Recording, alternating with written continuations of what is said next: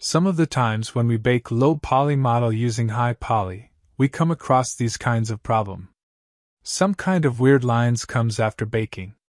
It seems the vertices are broken somehow. Here, for the test, I'm using this camera model. I have both high and low poly set.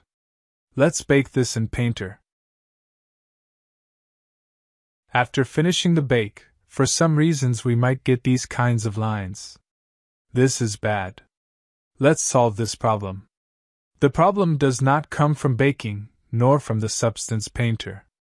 It is due to the cuts in UV. In this low version, I have UV seams like this.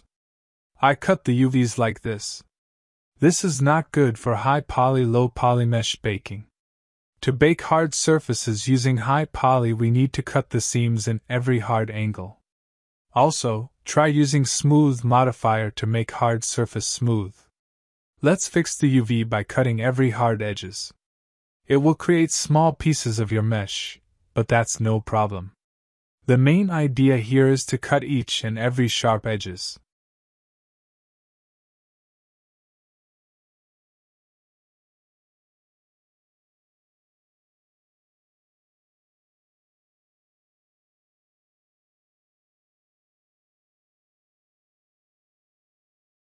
UV is done. Now let's re-import the low poly again in Painter. And now let's bake. The problem is gone. While baking low poly using the high poly, always remember to cut your UV properly.